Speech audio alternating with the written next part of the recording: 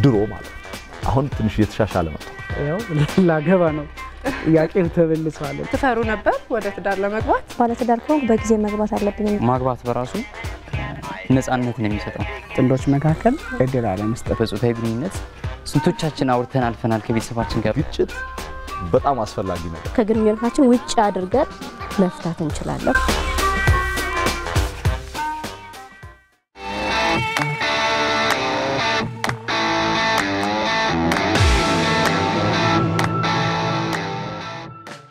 በፍቅር ጓደኝነት ውስጥ በቆይታ ጊዜ እርስ በርስ የመተዋወቅ እና ባህሪ ለባህሪ የመጠናናት እድሎች የሚፈጠራሉና እንደው በጓደኝነት ጊዜ ነበረ ባህሪ ወደ ትዳርም ሲመጣ ቀጥሏል ወይስ ልዩነቶች አሉ እስኪ ቤቴሌም እሺ ልዩነቶች አሉ እኔ ራሴ ላይ ማያቸው የተቀየርኳቸው አንዳንድ ነገሮች አሉ ባለቤቴም ላይ ማያቸው የተቀየሩ ነገሮች አሉ አሁን ወደ ራሴ ኬስ መጣ በጮኝነታችን ጊዜ እኔም ራሴን ሆኜ ነበር የቀረብኩት እሱም እንደዛው በብዙ መልኩ ከገባን በኋላ ያሉት ለውጦች በጣም የተጋነኑ ያልሆኑትን እኛ በጮኝነት ወቅታችን ብዙ ነገሮቻችንን ራሳችን ሆነን መቅረባችን ይመስለኛል ግን ለዩነቶች የሉም ወይ አሉ በጣም በስልክም ስታወሪ በቃ ፖላይት ሆነሽ እንደዛ ነው ግን ወደ ትዳር ከገባን በኋላ ግን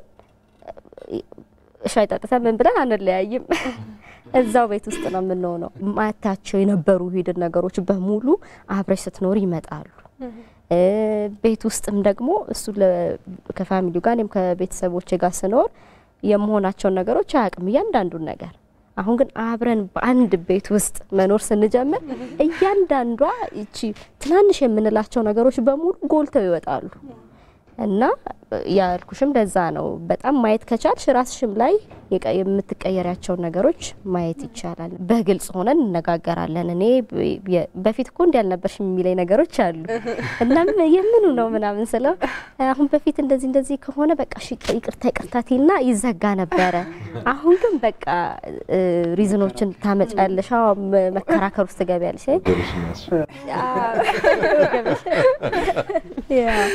እና እንደዛ ሲለኝ አስተውላቸዋለሁና ግን ትክክል ናቸው እንደዛ መሆኔ ትክክል ነው የዛኔ በርግጥ ልክ አልነበርኩም ማለትም ለዛ ሲቹዌሽን መሆን የነበረብኝ ሆኛለሁ አሁን ደግሞ በዚህኛው እንደሚስት ሆኜ ሁሉን ነገር በግልጽ ማውጣት አለብኝ የተሰማኝን ስሜት መግለጽ አለብኝ ምክንያቱም አፍኜ ሽሽሽ ብዬ የምተው ከሆነ ያ ነገር እለት እየተቀመጠ በኋላ ሆነ ቀን ተዘረግፈው የማይሆንን ነገር ያመጣል ማለት በፍቅር ባሳለፍንባቸው ጊዜያቶች ያው ትልቁ ነገር እሷ ምንድነው የምትወደው እሷ ምንድነው የምትጠላው የሚለው ነገር ማወቅ ነው እኔ የሚጠበቅብኝ ማለት ነው በተቃራኒው እሷም እንደዛ ስለዚህ እኔ እሷ የምትወደውን ካወኩ እሷ የምትወደው ማድረግ ነው የማትወደውን ደግሞ መተው ነው ያው ባህሪ የምትዋቅ ማለት ይሄ ነው ወይም ልብ ለልብ የምትዋቅ ማለት ይሄ ነው ሌላ ነገር አይደለም በፍቅር ህይወት ሳለሽ ያው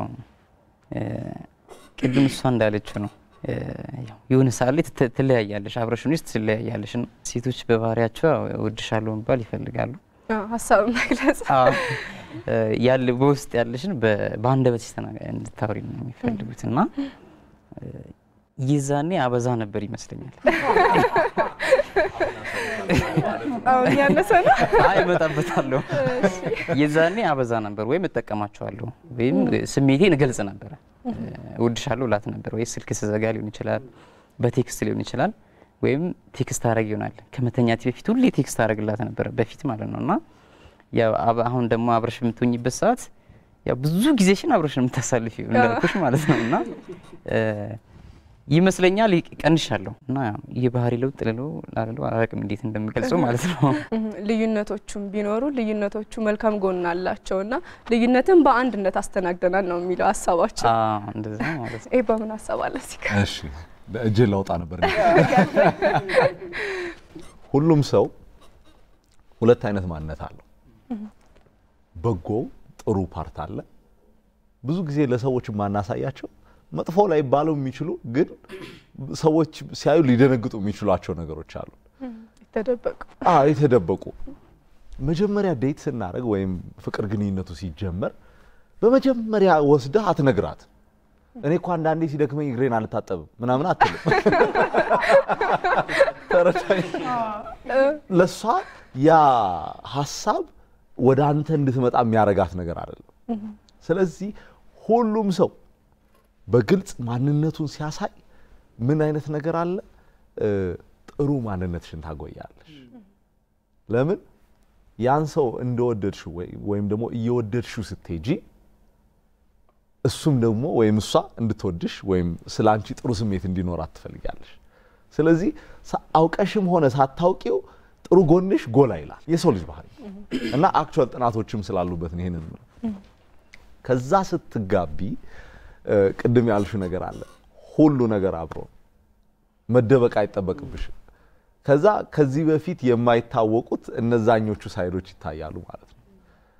ለምሳሌ ቅድም እንዳልነው ፈታ ማለት የሚወድ ከሆነ ወይ የሆነ ሰዓት ላይ ረጅም ሰዓት let's say መጸዳጃ ክፍል ገብቶ ረጅም ሰዓት የሚቆይ ቢሆን አሁን ይሄንን ሻይ ቤት ሲገናኙ አታየው።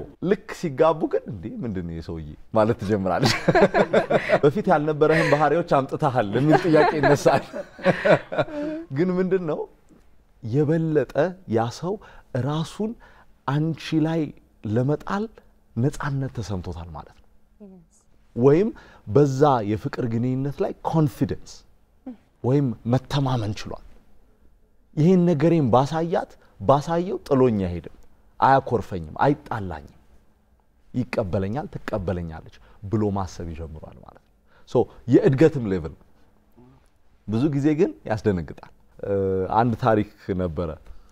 ባልየው ሁሉ ጊዜ ማታ ከስራ ከርሻ ሲመጣ ሚስቱ ምግብ አዘጋጅታ ተጠብቀዋለች እና ሁሉ ቀን በቃ የተለመደ ነው። ለአመታት አርጅተዋል እና አንድ ቀን ሲደርስ ምግብ የለም። ደነገጠ።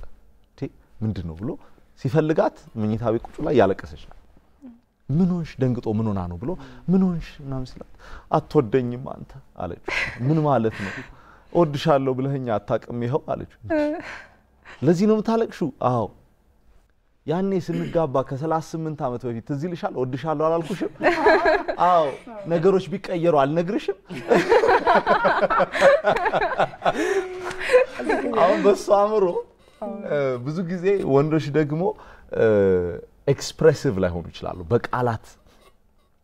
ምን የሚባል አባባል አለ በአገራችን ወንዶች በአይን ይወዳሉ ሴቶች ይባላል።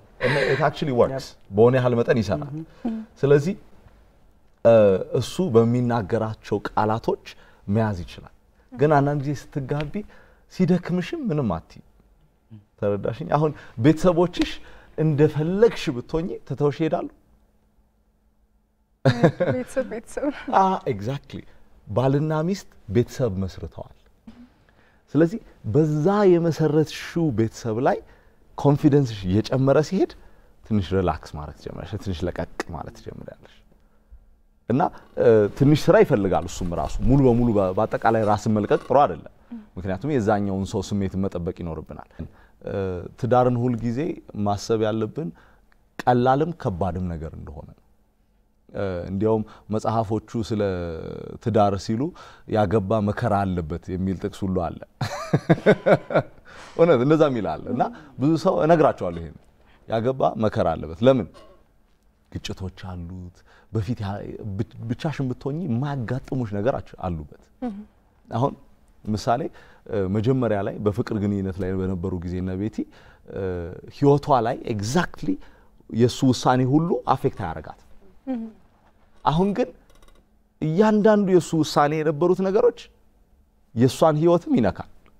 ስለዚህ እንደ በፊቱ ቀለል አድርጋ አትለቀው። አረረረረ ትላለች። የኔማ መወያየት አለብን የሚለው ሐሳብ ይነሳል። ግን የትዳሩ ጊዜ እየጨመረ ሲሄድ ደግሞ ጥቃቅን አሁን የሚያጋጯቸው ነገሮች ያጋጯቸዋል እያልኩ አይደለም፣ የሚያጋጯቸው ነገሮች አዳዲስ ተጋቢዎችን ለቀቅ እያሉ ይላሉ። ምክንያቱም እየተላመድሽ ስትመጪ ፈታ ማለት ጀምሪያለሽ። አንቺ አንድ ላይ ተጋግዘሽ መሄድ ትችላለሽ ማለት ነው።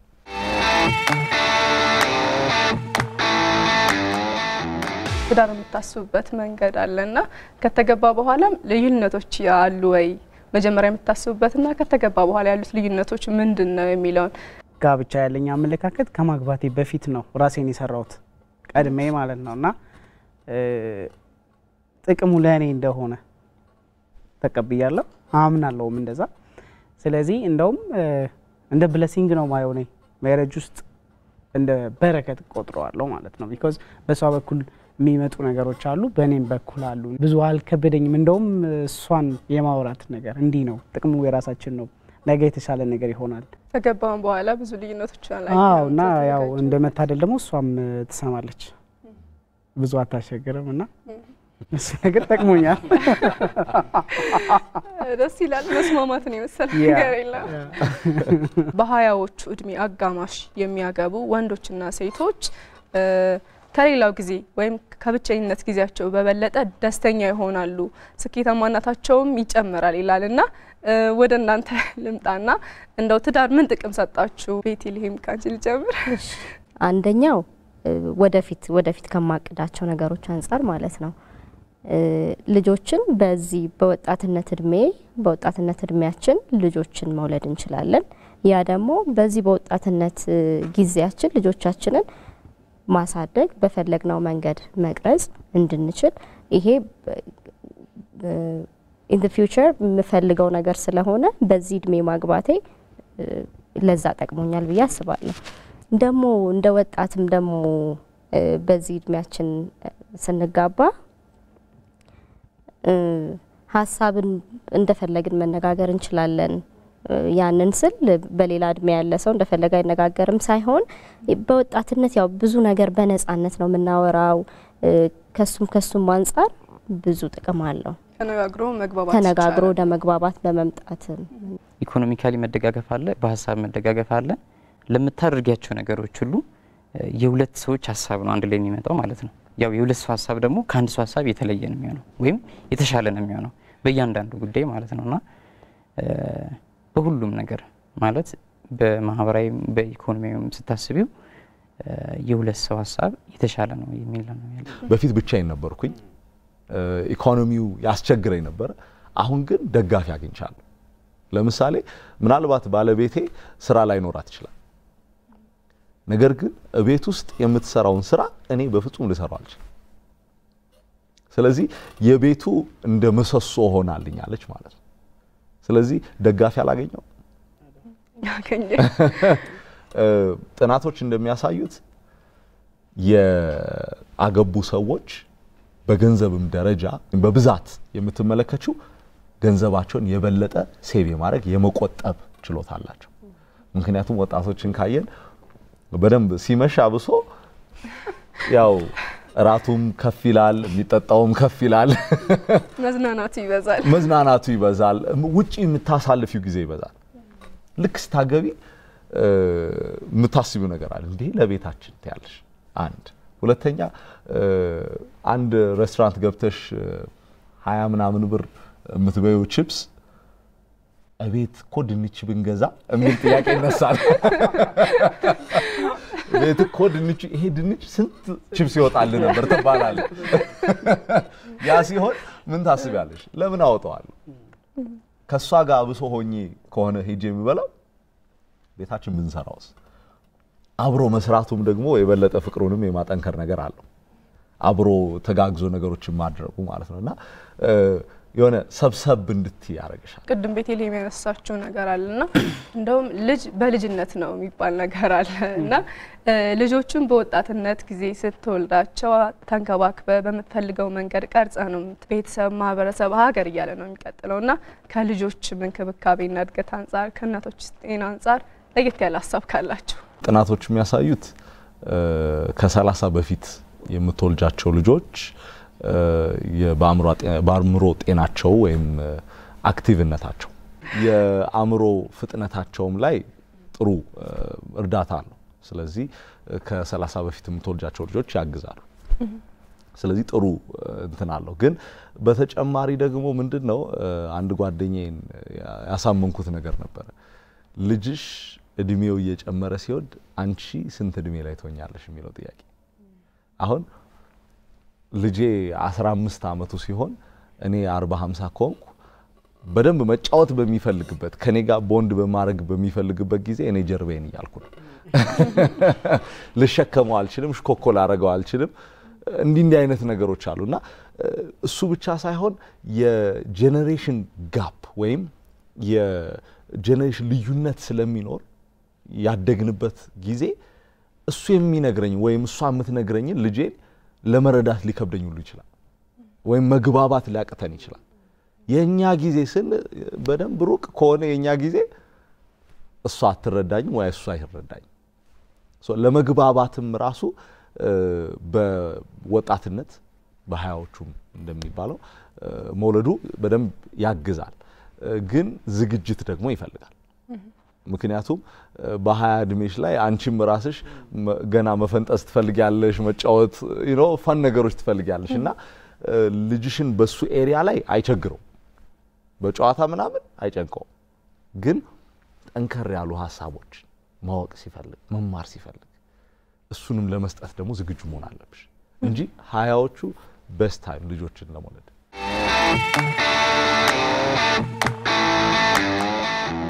ሁሌም እንግዲህ ስነ ተግባቦት ካለ ግጭት ይኖራልና በትዳር ውስጥ ለግጭት የሚዳርጉ ሐሳቦች ምንድናቸው የሚለው ወደዚህ ሐሳብ ልስጥና መፍትሄዎችን ደግሞ ወደናንተ መጣለሁ ከተለያየ ማህበረሰብ ከተለያየ አስተዳደግ ከተለያየ ባክግራውንድ መምጣታችንም ያም ደግሞ ለግጭት መንስኤ ሊሆን ይችላል ግጭት እንዲፈጠር ኤክስፔክቴሽናችንም ይመስለኛል ምን ጠብቀው ነገር አለ ያንን ምን ጠብቀውን ካላገኘን በተለይ ደግሞ ሴቶች አሁን በጮኝነት ወቅት ብዙ ስጦታዎች ይሰጡ ይሆናል ወይም ደግሞ የለመድሻቸው ነገሮች ይኖራሉና ልክ ወደ ትዳር ሲገባ ግን ነዛ ነገሮች ካልቀጠሉ ከምን ጠብቀው ነገር አንፃር አለማግኘታችን እሱም ኮንፍሊክትን ያመጣ ኮንፍሊክትን ቢመጣ ግንኙነታችን ውስጥ ማስገባት ሳይሆን ከግንኙነታችን ውጪ አድርገን መፍታት እንችላለን ማለት ነው እሺ ዳንኤል ትንሻዎቹን አሁን አንዳንድ ቆም ብለሽ ታስባቸው የሚያስቁ ሁሉ በጣም ትንንሾች ግን አለመረዳዳት ለምሳሌ እሷ ያየችበት እይታ እኔ ያለማየት ሊሆን ይችላል ወይ የሷን ሐሳብ እኔ በቸልታ ማለፌ ለምን አለፍከው እንዴ ማለት አንተ እንትን አይልህ ማለት ነው ወይ ምናው ስታስቢው ለምሳሌ ምሳ ሰዓት ላይ ስልክ ደውለሽ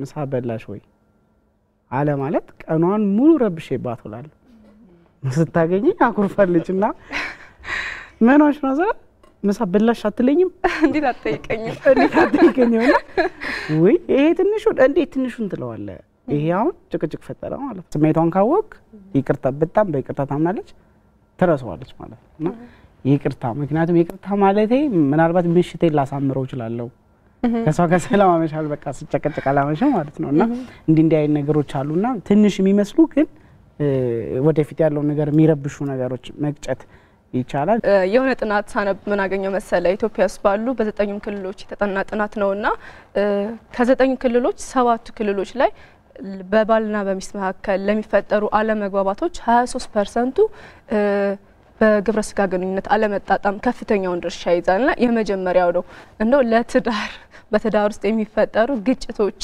መንስኤያቸው ምንድነው መፍትሄያቸውስ ምንድነው ብዙ ጊዜ አሁን ላይ ፍቅረኛሞች ከመጋባታቸው በፊት ቢያጠኑ አማካሪዎች ጋር ቢሄዱ አሰልጣኞችም አሉ አሁን ሄደው ቢያወሯቸው እመክራለሁ ምክንያቱም ቅድም የተባለው የፍቅር ግንኙነት ሴክሹዋል ፓርቱ አብዛኛው አውቀሽ ፕራክቲስ በማድረግ የሚሻሻልና የሚስተካከል ነገር አለመጣጣም የምትለዋን ማለት ነው ማለት የሚያስቁ ቴክኒኮች አሉ በጣም የሚያስቁ የሚያጠፋ ማለት ግን እሷን ፍለጋ መኖሯን ባለማወቁ ብዙ ሰው ሙሉ ትዳሩን ሲያፈርሰው ታያለሽ ወደ ግጭቱ ሲሄድ ግጭት በጣም አስፈላጊ ነገር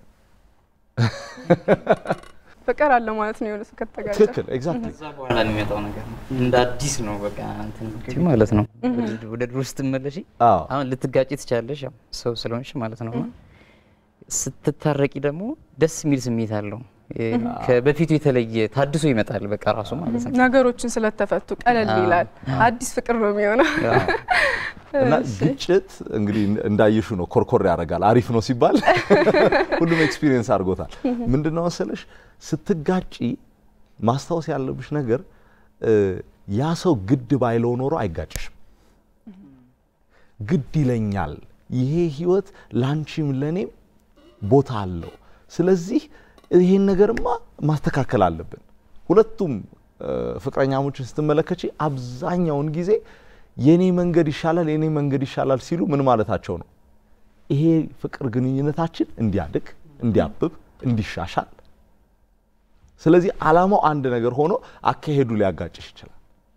እና ግጭት ግን ጥሩም ነው ስል መጥፎ ብቻ አይደለም ለማለት ፈልጌ ነው። ምክንያቱም እየሄድሽ እንደሆነ ትመለከቻለሽ። የማይሄድ እግር የቆመ እግር አይጋጭም። የሚሄድ እግር ግን ይጋጫል፣ ይጠላለፋል፣ ይወድቃል፣ ይነሳል፣ ይቀጥላል። መሄድ ወደሚፈልግበት ቦታ ደግሞ ይደርሳል። ከማንኛችንም እዚህ ውስጥም ካለን ተመልካቾችም ብትጠይቂ ሁሉም ሰው እግሩ ተጋጭቷል የሆነ ጊዜ። ለምን? ቅድም ቤቲ እንዳለችው ሁለት የተለያየ ሐሳብ ያላቸው ሰዎች ስለሆኑ። ስለዚህ ሁለት ፕሪንሲፕሎችን ማሰብ አለባቸው ሲጋጩ።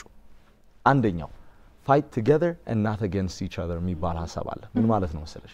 አብራችሁ ተጋጩት እንጂ ችግሩን እናንተ አትጋጩ ማለት ነው። ተረዳሽ?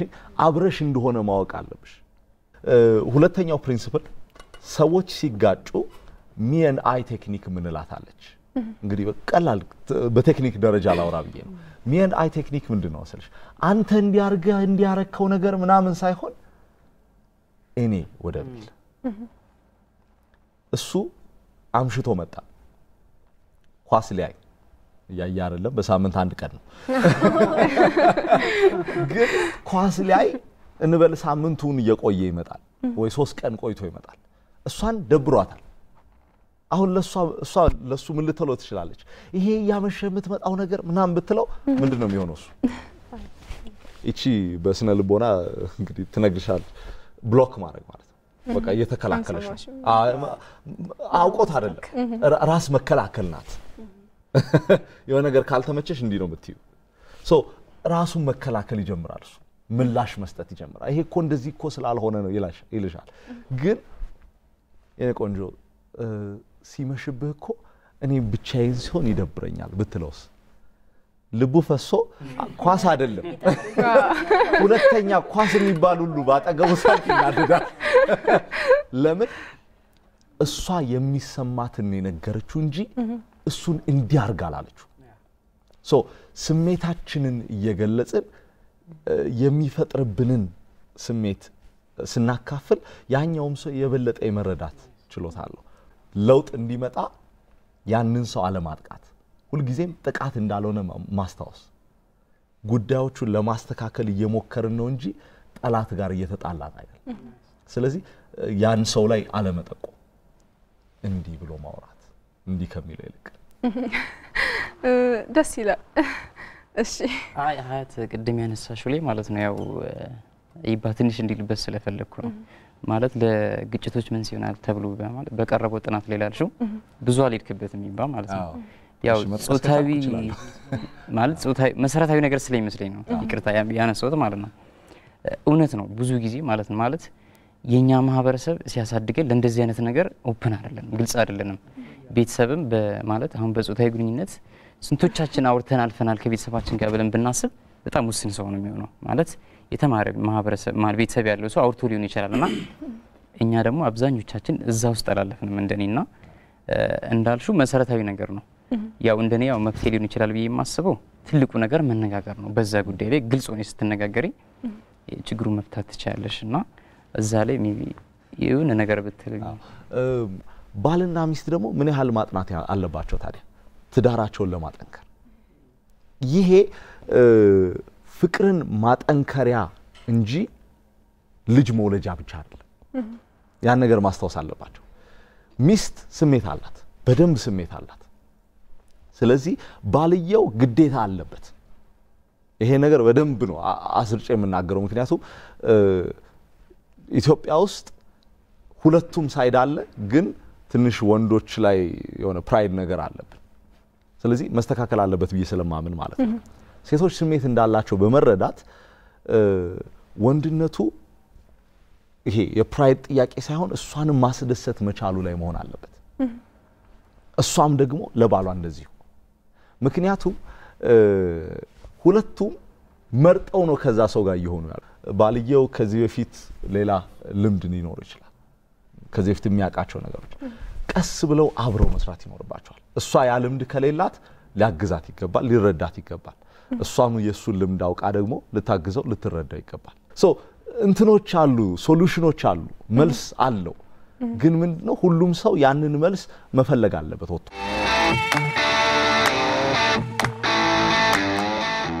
ማጠቃለያ ሀሳብ እንደው ብዙ ጊዜ እንኳን ረጅም ጊዜ የቆዩ ባልና ሚስቶችን ስናይ በጣም ደስ ነው የሚሉት፣ ወይኔ እኛም እንደነሱ ብንሆን ምናምን ነገር እንላለንና እንደው ዘለቄታ ያለው ትዳር ለመስረት ምን ይጠበቃል የሚሉትን ሀሳቦች አንዳንድ። እሺ መሰረታዊ ነገር ብዬ የማስበው እንደኔ መተማመን መቻል ነው።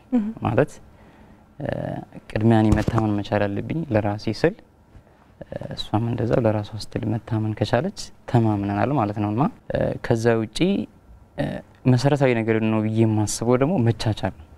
ተነጋግረሽ መተማመን መቻል ነው። በዛ መካከል የሚፈጠሩ ግጭቶችንም ተቻችለሽ ማለፍ ትችላለሽ። ለየት ያለ ሀሳብ ካለ እኔ ልናገር። እሺ ቤቴ ላይ ይቅር መባባል፣ ነገሮችን መተው። አሁን መቻቻል ሲል ያው በተወሰነ ፐርሰንት የሚጠቅም ነገር ይኖረዋል። ግን ችሎ ደግሞ የሆነ ጊዜ አሁን እኔ የሚሆነ ነገር ቻልኩኝ እሱም ቻለ፣ የሆነ ቀን የፈነዳ ጊዜ ግን የማይሆንን ነገር ሊያስከትል ይችላል። መቻል ሳይሆን መተው አሪፍ የምለው እኔ ሶስተኛ ወገኖችን በሁለቱ ጥንዶች መካከል እድል አለመስጠት ወይም አለማስገባት፣ የግል ጉዳያችንን እኛና እኛ እንድንዘጋው ማድረግ፣ ይሄ ትልቅ አሪፍ ነገር ነው። አለበለዚያ በእያንዳንዱ ነገሮች ላይ ወንድምሽ ጋር እህትሽ ጋር አጎትሽ ጋር እየደወልሽ የምታማክሪ ከሆነ ትተሽው ነይ ነው የሚልሽ አንታሽ ነው እና ይረብሻሉ። ይሄ ማለት ቤተሰብን አናክብር ማለት ደግሞ አይደለም። ባላንስ በሆነ መልኩ የእኛን ጉዳዮች እኛን ለመፍታት ተነጋግሮ ተግባብቶ መፍታት ትልቁ ነገር ይሄ ነው። የኔ ፎቶ ነው። አሪፍ ፎቶ ቤት ውስጥ ያስፈልጋል። ረጅም ጊዜ ለማስቀጠል ለምን ብለሽ ብትጠይቂኝ ምን አይነት ፎቶ ግን እሱን ላወራሽ ነው። ፎቶ ምልበት ምክንያት የእውነት አሪፍ ጊዜ ስታሳልፉ የሆነ ፎቶ ተነስተሽ ያን ፎቶ አሳድገሽ ፖስት ማድረግ ቤት ውስጥ ያንን ፎቶ ስታይ ታስታውሻለሽ። ተጋጭተሽም ቁጭ ብለሽ ያናደኛል እንጂ ኮወደዋለሁ ትያለሽ። ስለዚህ የሚያስታውስሽ ነገር ያስፈልግሻል ማለት ነው። ወይም ቆም ብለሽ በተናደድሽም ጊዜ ወይም ትንሽ አለፍ ካለ በኋላ መለስ ብለሽ ስለዛ ሰው የምትወጂውን ነገር ማስታወስ ከዛ ሰው ጋር እንድትቀጥ ያደርግሻል። ተመልካቾቻችን ወጣትነትና ትዳርን አስመልክቶ የተለያዩ ሀሳቦችን እያነሳን ስንወያይ ቆይተናል። እርግጠኛ ነኝ እናንተም በየቤታችሁ ይሄን ውይይት እንደምትቀጥሉት። አብራችሁን ስለነበራችሁ ስለተከታተላችሁን በጣም እናመሰግናለን። መልካም ጊዜ።